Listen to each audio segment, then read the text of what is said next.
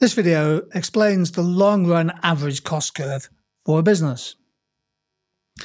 Now, long-run average cost, LRAC, is drawn on the assumption of there being an infinite number of plant sizes a business can use. And if average cost is falling as output increases, then a business is said to be experiencing economies of scale. A doubling of their inputs of land and labour and capital might lead to a more than doubling of output, increasing returns, and therefore unit cost goes down. Conversely, when average cost eventually starts to rise, then unit costs go up, and we call that diseconomies of scale. And there may be a range of output where long-run average cost is constant, and we say that the firm is experiencing constant returns to scale. So in the long run, well, basically each set of short-run cost curves relates to a given scale of production. So think about a bakery plant or a car manufacturing business, or maybe a renewable energy supplier. There's a series of short-run cost curves, MC1, AC1, and here's a series of lower costs, MC2, AC2. Each of those short-run cost curves relates to a given scale of production, given combination of labour and capital, with at least one input fixed. But of course, in the long run, the firm can move from one set of cost curves to another. And hopefully, as they do that, their capacity to produce goes up, and so they can achieve greater output, but also that the unit cost of supply may go down, economies of scale. So increased scale of production is essentially a movement from left to right on that diagram. Now, I've only shown two sets of cost curves here. Let me just broaden the analysis out a little bit with three sets of cost curves.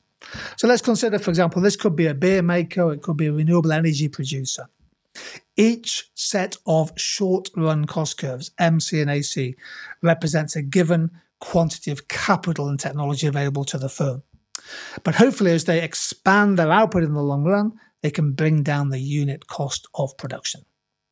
Now, the long-run average cost, shown here by the red dotted line, essentially tries to envelop or just fit around the path of short-run average costs. I've only shown three sets of cost curves. There could be many, many more. So the long-run average cost curve essentially envelops, fits around those costs, if you can see there. Now, when the average cost is falling, as for example, we move from MC1, AC1 to MC2, AC2, when the average costs, when those cost curves are falling, then we have economies of scale. But it may be the case at very high levels of output that the average cost starts to rise. That's diseconomies of scale. So when the long-run average cost is declining, we have internal economies of scale, cost advantages from the growth of the business itself, until you reach the low point of LRAC, which is also known as minimum efficient scale.